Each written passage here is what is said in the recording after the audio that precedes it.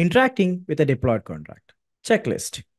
We analyze the compilation output of a Solidity smart contract. Then we'll analyze the previous contract deployment transaction.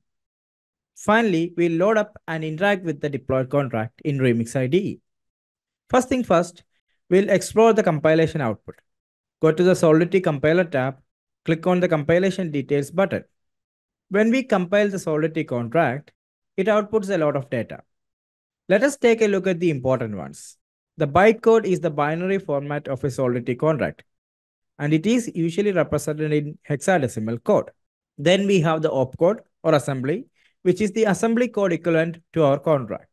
Finally, we have the AB, which usually contains the details of the public functions, such as the name, input parameters, output parameters, etc.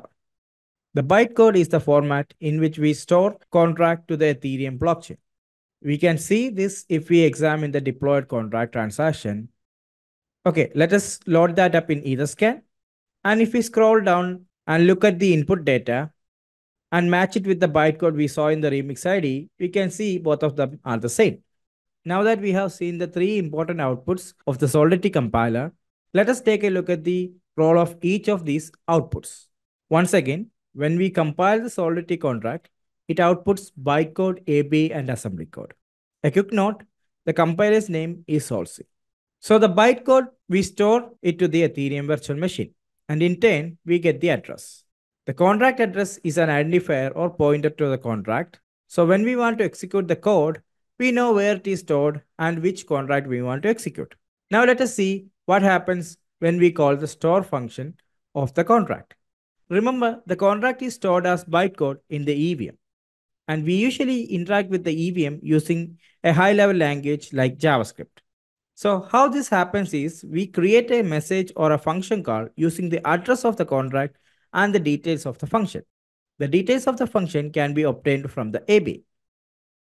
Using the message call, the EVM will execute the contract function pointed by the contract address and return the proof of execution, which is the transaction hash.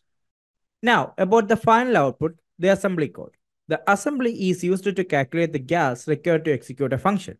Each assembly code instruction has an associated gas cost. The cumulative sum of the gas cost of all these assembly codes executed within the function is the gas cost. The gas limit for a transaction is set by the user based on the estimated gas cost of the transaction plus a safety margin, ensuring it does not exceed the network's block gas limit.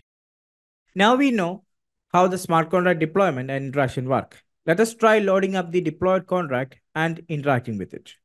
First, copy the ABA from the compiler tab. Go to the File Explorer and create a new file. Let us name it storage.ab and paste the AB into it.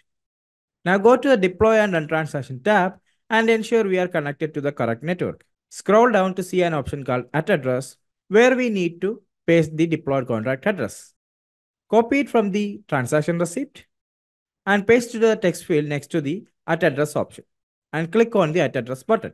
It will ask for a confirmation. Click OK. Now we have the same interface as the one we used when we deployed the contract. We previously stored the number 123, and if we did everything correctly, we should be able to retrieve it. Click Retrieve, and we got it. Thank you.